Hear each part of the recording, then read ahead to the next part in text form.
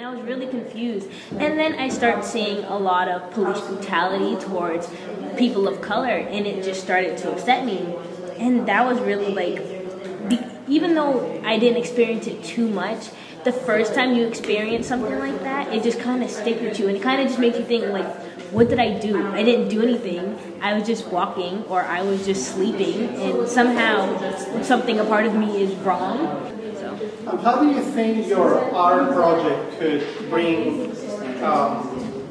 help you reach people?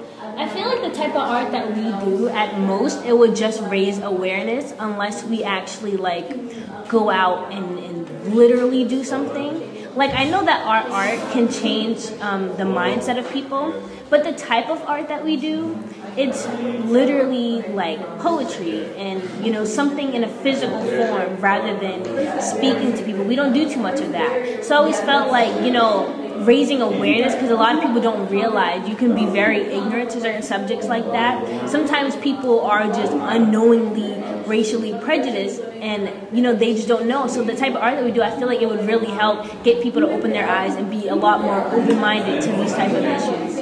Thank you so much, Adele. All right.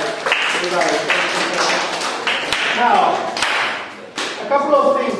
You see how the process was? You know, she's trying to engage. She may be able to knock on someone's door, go to the restaurant, the train station, and she's going to deliver this message, okay? At the very beginning, folks may be like, what? Like, what are you talking about? And you will get better, okay? Discovering what people want to listen to, how they want to connect with you, okay? You will get better. Well, I ask you those questions so that you can actually ask your questions yourself when you're talking to people. Last time we talked about this very briefly. I did it sort of like a summary. But in order for us to mobilize, in order for us to have bringers persons in our communities, to have cultural entertainment, to lift up our culture, in order for us to have decent housing, access to water, we cannot do this alone, right? We need to mobilize people. So what we're going to do today is we're going to think about how do we engage. How do we engage those who we want them to work with us, okay? And one of the tools that organizers use in order to do that is called the story. Why do we use the story? I'm just going to leave that question there, and I'm going to read you my story, okay? I want us to work for a few minutes, and I want you to think about the story as your message, okay? And we're going to work in groups.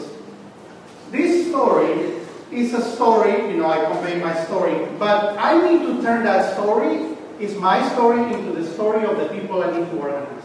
What we call the story of us, okay? That's the message I'm trying to convey. You need to convey a message in order to attract people to your organizing strategy, your organizing group, okay?